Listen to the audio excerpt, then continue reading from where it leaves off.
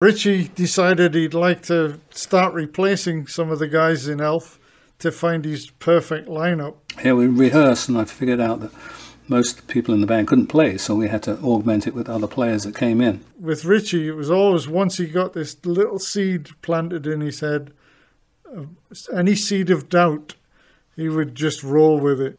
As time went on, he got rid of them one by one and just kept running. I guess that was his idea all along.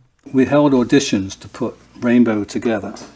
But the auditions became a bit of a nightmare for me because, first of all, we had drummers showing up and bass players and all auditioning. And Ritchie would let some of them play and would indeed play with some of them. And some of them he'd just let them set up, take one good look at them and then say to me, "Oh, get rid of him." And, you know, you'd see this poor guy lug all his equipment in, set it all up, and then wouldn't get to play a note. I'd have to go and say, thanks for coming, but no thanks, you know.